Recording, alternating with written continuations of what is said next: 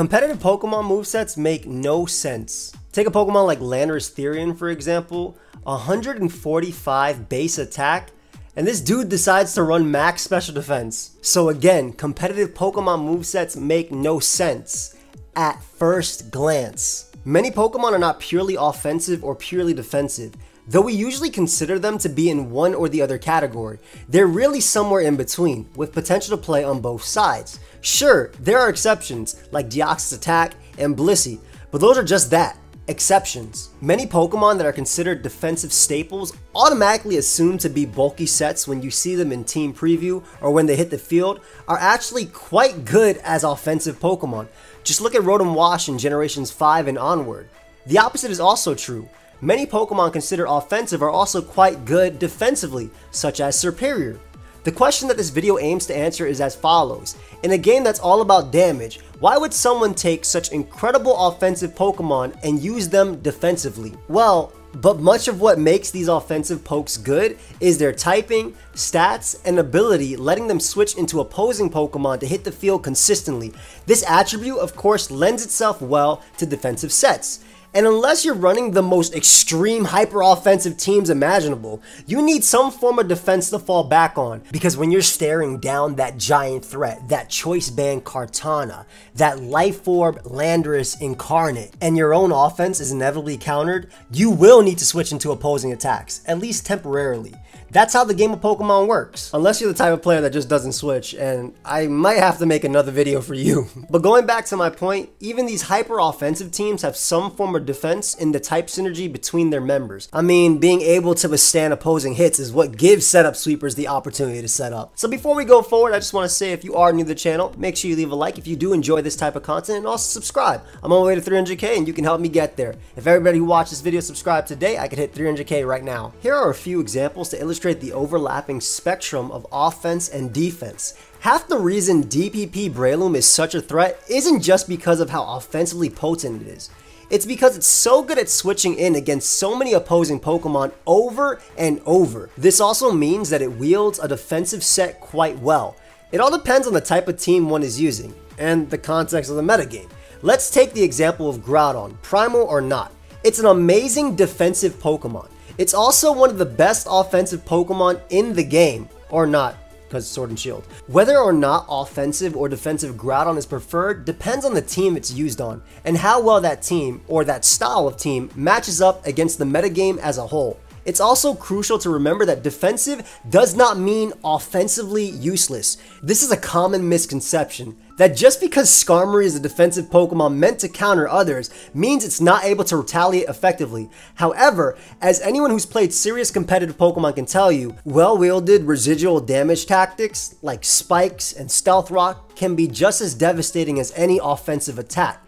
It would, for example, be a serious mistake to think Ferrothorn couldn't mess you up itself just because it's a wall. Furthermore, many defensive Pokemon still hit many opposing Pokemon quite hard. Sure, there are some Pokemon like Bronzong who aren't threatening in and of themselves, but part of what constitutes many effective defensive Pokemon is the ability to hit back. Not every defensive Pokemon has Groudon level offenses, of course, but something like Landorus-t certainly comes close. Of course, there is a limit to the concept of offensively threatening Pokemon running defensive sets. Nobody's running bulky Deoxys Attack, and if you are, Caterpie has higher defense in serious matches. However, there is a reason so many offensive Pokemon are so good at running defensive sets, and proving that concept is not a waste. The traits that comprise good defense often overlap with those that allow them to execute their offense. It is just offense of a different breed. We've selected a list of several offensive Pokemon, divided into similarly functioning subsets that are among the best, most popular defensive Pokemon in the game as well. Our first example is the most famous and the most fitting. The bulky ground type is one of Pokemon's most classic defensive archetypes, and two of the most famous bulky grounds are among the most threatening Pokemon in the game. Bulky Landorus-t is such a staple that people actually get surprised when its offensive sets show up. Yeah, that Pokemon with Stab Earthquake and attack stat almost at Groudon's level, Swords Dance and Rock Polish. Offensive Garchomp is not so polarized, but the classic Tank Chomp set has been surprisingly prominent, even surpassing the offensive variants at several times across several metagames, for one of the most uniquely threatening offensive threats around with that incredible speed stat and stab combination. These two are used in part because their more naturally offensive leanings offer unique advantages over their comparatively weaker bulky ground competition in Gliscor and Hippowdon. That naturally higher attack stat goes a long way in immediate offensive threat even without investment, and both landorus-t and Garchomp have the moveset freedom to even run Swords Dance on their defensive sets if they so desire, allowing them to really play both sides. It's especially nice to exploit opponents like Clefable that think they can abuse and assume passivity on the bulky ground side. Landorus-t and Garchomp also are uniquely blessed with defensive traits. Landorus, of course, has the eternally amazing Intimidate, while Garchomp's Rough Skin, Resistance to Fire, and even Neutrality to Water are often put to great use as well. Landorus and Garchomp's defensive traits are so many and so valuable that they disprove the concept of offensive Pokemon being wasted in such roles almost by themselves. So many times you'll be making a team and you will need the attributes they provide if you don't want to get over by half the metagame. They cover so much and not too many other Pokemon can do what they do. Of course, they are amazing offensive threats as well, but their teams must make sure that they are covering the threats these two check with something else. And there just aren't that many Pokemon that do so. In fact, one of the best ways to do so is to run a bulky variant of one of the two and the offensive variant of the other. We also have to give honorary mention to Groudon, who was featured heavily in our intro because it epitomizes the concept of this video perfectly and has been doing so ever since its introduction in ADV. It is especially emphasized the idea of defensive Pokemon still being difficult to switch into. For example, Gen 4 Special Defensive Lava Plume Toxic Protect Groudon is one of the most difficult Pokemon to safely switch into in the entire tier, without a single EV investment in its offenses, and its bulk investment allows it to switch in on as many Pokemon as possible. Landorus-t and Garchomp function similarly, and that's part of why the bulky ground has historically been good. It covers so much and it effortlessly deals out so much damage in return. Even something like the traditional defensive Swampert is good in large part for this reason. Its great defenses wouldn't be worth nearly as much if it wasn't so naturally effective at hitting back. Who would think such monstrous, extreme, all-for-nothing, go-for-broke threats like Volcarona and Mega Charizard X would ever run defensive sets? Not only were they among the scariest Pokemon in the game, but they, alongside Talonflame, also had defensive typings riddled with weaknesses that surely meant they would not be well equipped for a bulky role. But those typings also brought with them unique defensive boons. Boons which could be well utilized with their solid natural bulk, speed, and move pools, most notably including the instant recovery of Roost. As such, though Zardex and Volk were still most prominently offensive threats, they also proved themselves immensely valuable in defensive roles. And I'm actually pretty proud because I created Tank Zard X with my buddy Hugo, so I think that's pretty cool to be part of this history. While Talonflame went all the way and made its defensive roles its standard, Zardex and Talonflame's Will-O-Wisp invalidates physical attackers, most notably the Landorus that would otherwise be a comfortable switch into them, as well as other would-be answers like Tyranitar and Hippowdon. Zardex and Talonflame are particularly valuable for stifling a terrifying opposing fire type, Mega Charizard Y.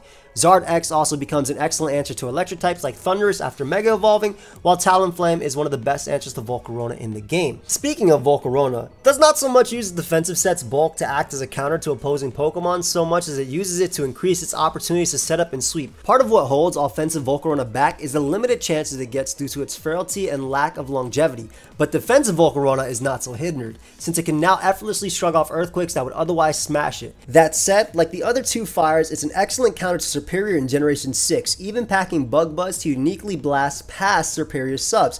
Talonflame's excellent mono flying attack and coverage also allows it to turn its defensive utility into boosting opportunities for Swords Dance or Bulk Up.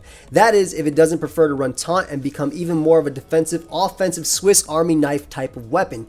The anti-stealth rock support necessary for these Pokemon is intense, but the rewards are well worth it. We can also give an honorary mention to Volcanion, whose lack of recovery means it's not a true wall. However, with bulk investment, its typing, bolstered by Water Absorb and just as unique as the other bulky fires in OU, can be utilized to great defensive effect, staving off offensive water type like no other fire type can. Heatran is one of the most consistent, dangerous offensive threats of all time, and it's also been one of the best defensive Pokemon ever.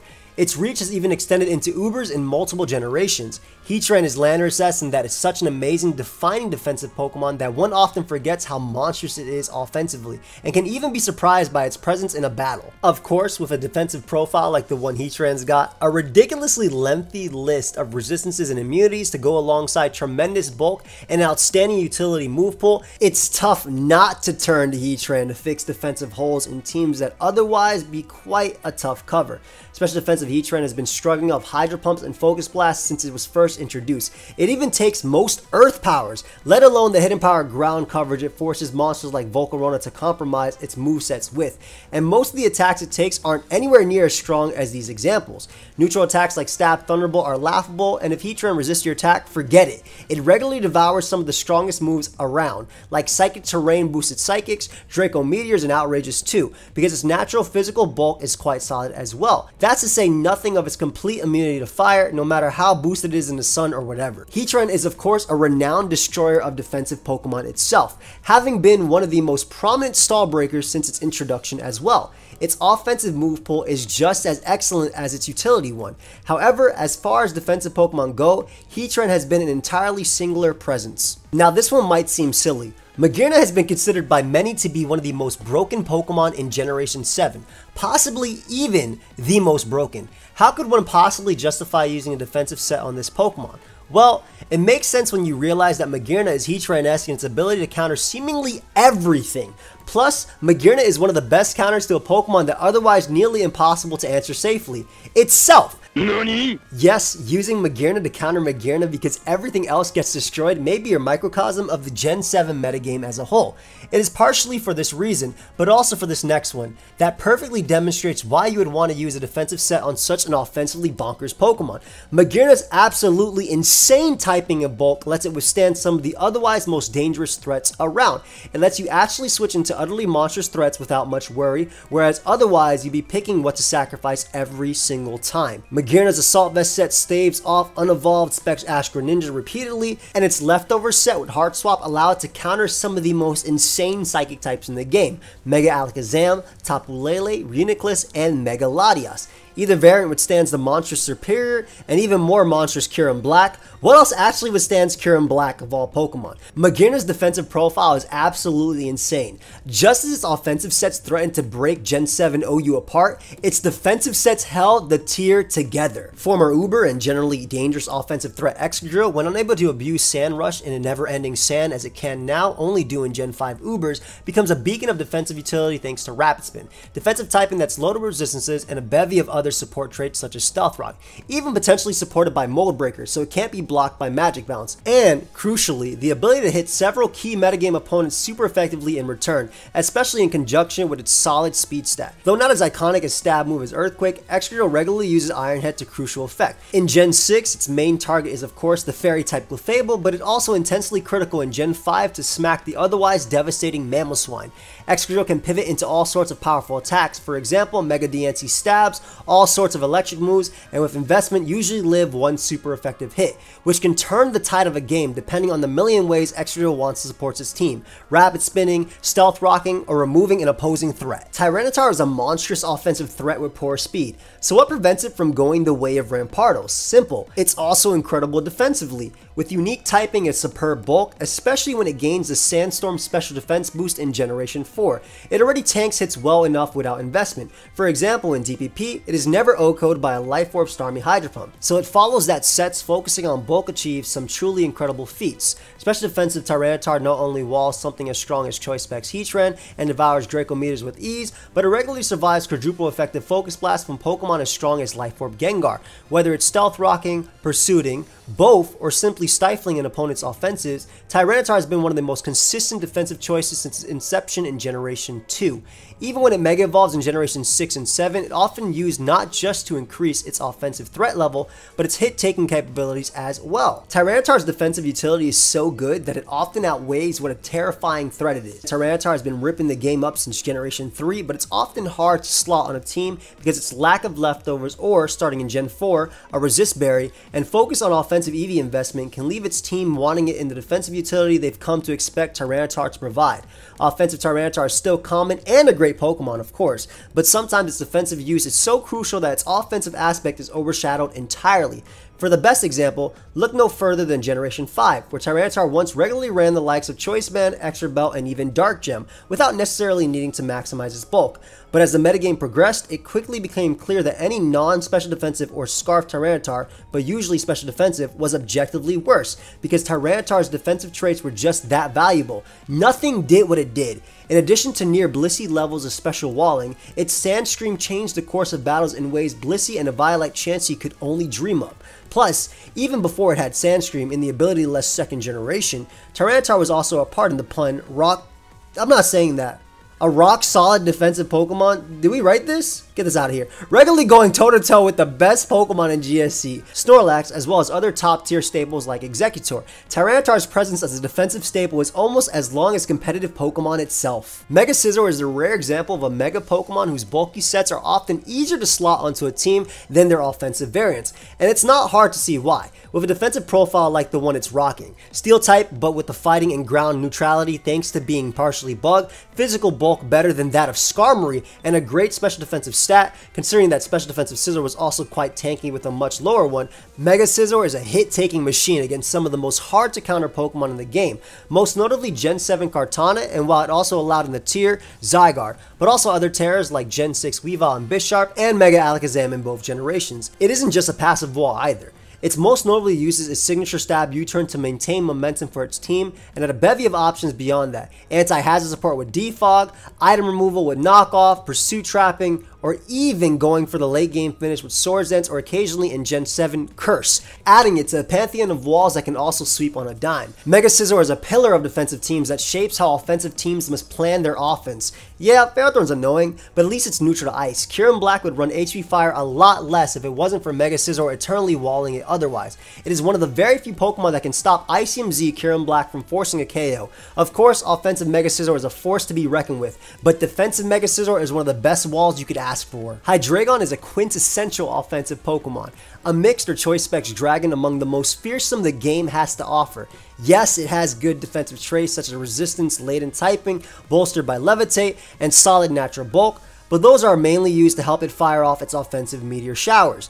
Throughout generations 5 and 6, Hydreigon was an all-out attacker and it can take some hits in a pinch. Its first glimpse of defensive utility was in Generation 7, where its resistances to Ash Greninja's stab, as well as Heatran's Magma Storm and the ability to defog away both of their hazards gave it the unique place in OU. However, it still used an offensively minded set to achieve this. In Generation 8's Crown Tundra, however, Spectrier ran loose in an OU, and players scrambled to find answers. There were other dark types, of course, but for the first time, Hydreigon proved it can be an outstanding defensive force. With investment, its special bulk was great, and it also let it take on other threats like Heatran and Hurricane Zapdos, while providing critical anti-hazard support and defog.